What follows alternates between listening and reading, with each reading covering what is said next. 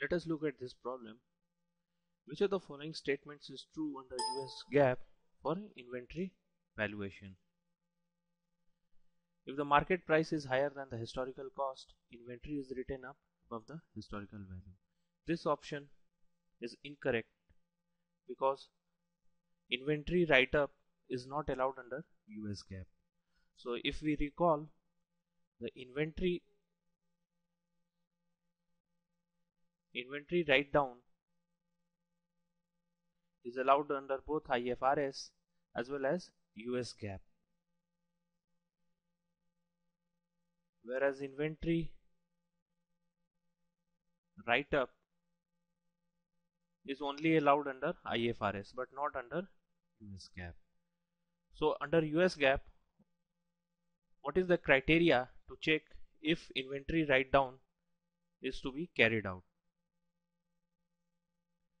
So as per US GAAP, the inventory value is reported as at lower of cost or the market value. Now this market value is equal to replacement cost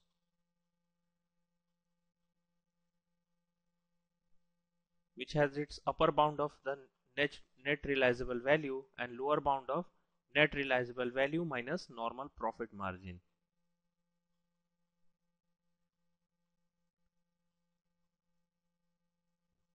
So if the replacement cost is greater than net realizable value, then we will take the net realizable value. Otherwise, if the replacement cost is lesser than net realizable value minus normal profit margin, then we will take net realizable value minus normal profit margin as the market value. So, and my net realizable value is nothing but the selling price of the inventory minus selling cost, which is the cost associated with selling that inventory. So if the cost of inventory is greater than the market value of the inventory, then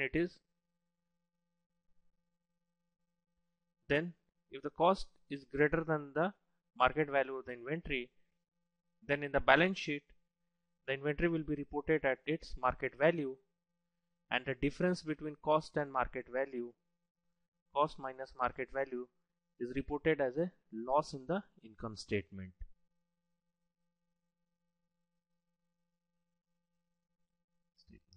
So if you look at option 2, the losses prior to the sale of the inventory may be realized on the financial statement as they occur. This option is true as we already spoke about the inventory write down.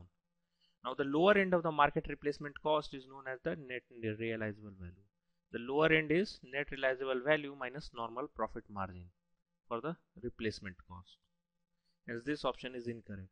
So the option B is correct.